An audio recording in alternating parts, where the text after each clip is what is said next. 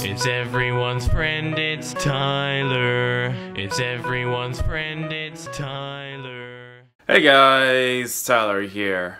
This year's Pride Month has been incredibly polarizing to say the least. On social media, President Joe Biden posted this. Today, the People's House, your house, sent a clear message to the whole country and the world. America is a nation of pride. At first glance, I thought this whole entire thing looks incredibly gimmicky, but I understand the logic behind it, largely because this month is basically Pride Month, and so people and businesses, including governments, want to show pride and I guess support for the gay community. And so while it might look gimmicky, I guess I have nothing necessarily against the very concept of the White House having the gay flag. But there are like a lot of right-wing commentators that have really strong opinions about that particular issue. Ben Shapiro, one of the top commentators for right-wing media, stated that no one American soldier fought and bled for this flag. Not one American taxpayer paid taxes to the government of this flag. Not one law has passed under a government elected under this flag. The ideological coup is completed. I suppose my own personal reaction to that kind of commentary by Ben Shapiro would be that, of course, when it comes down to soldiers fighting for people, they basically fight for the rights of all people. They fight for the rights for women in this country. They fight for the rights of minorities in this country. So they basically fight for all rights of Americans, no matter the background. Additionally, the service members that are fighting for our country are also gay people, are also transgender people. And so basically, it's no matter their background, anybody's fighting for all Americans and their liberties within this country.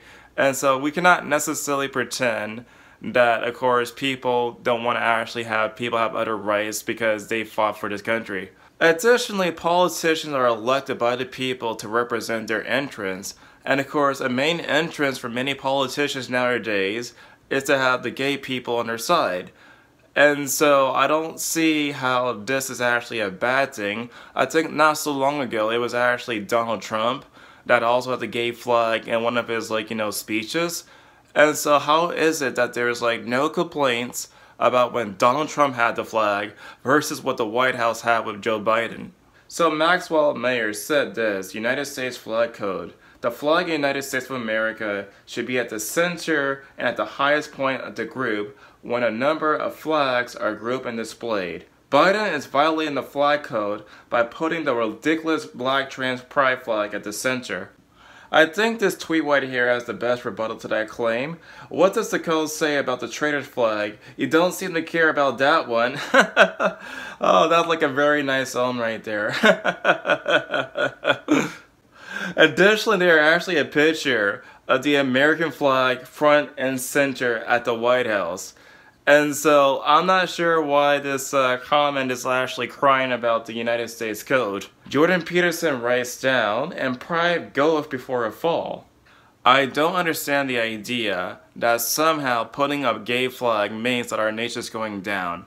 When in reality, there are many things that are making our nation go down besides having a gay flag. For example, the issue of abortion. Now, many women are basically forced to give birth to children that they don't actually want now, thanks to what happened in the Supreme Court, the whole entire idea of healthcare.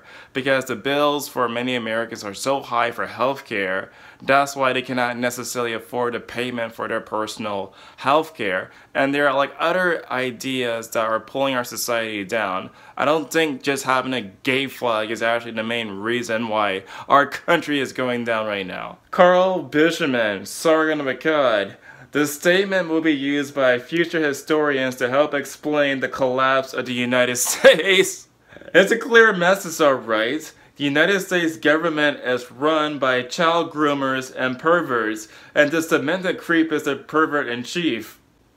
I just love the sort of conflation between gay people and child groomers. It's just, I have no words to actually describe how I feel about that comment.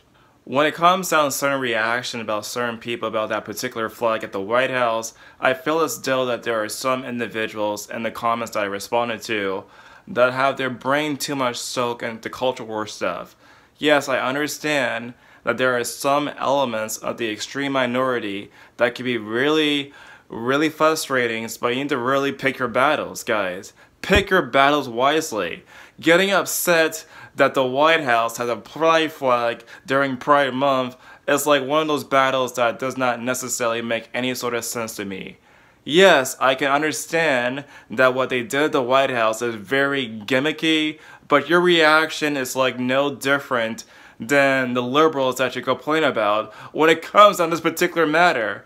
Like, you guys say that, like, you know, liberals are so sensitive about certain things, and here you guys are crying about a flag during Pride Month. But, what do you guys think about this issue? Tell me in the comment section down below, and I'll see you guys in the next video. It's everyone's friend, it's Tyler. He's your only black friend, so he's your best black friend. I wouldn't trade him for another black friend, because black friends are rare, as you should be aware. He smiles like Richard Pryor, so just sit and stare. It's everyone's friend, it's Tyler. It's everyone's friend, it's Tyler. It's everyone's friend, it's Tyler.